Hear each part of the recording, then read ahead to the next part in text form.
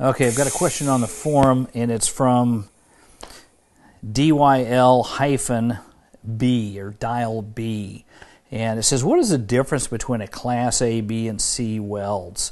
And I can tell you that there's all kinds of specs. There's Navy specs, all kinds of military, AMS, AWS specs, and they all identify it fairly close to the same. But if you have a Class A weld, sometimes it's Class 1 weld, typically that's like an X-ray, or it's a high-stress weld.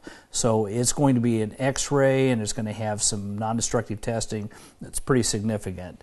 And when you go into Class B, a lot of times the X-ray gets dropped off, or maybe it gets X-rayed, but the acceptance criteria, if it has porosity, it's got acceptable porosity, a little bigger.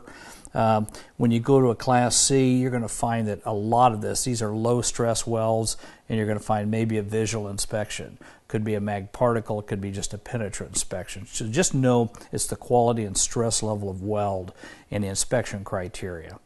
So good question, and if you have a question, contact us on Weld.com, the forum.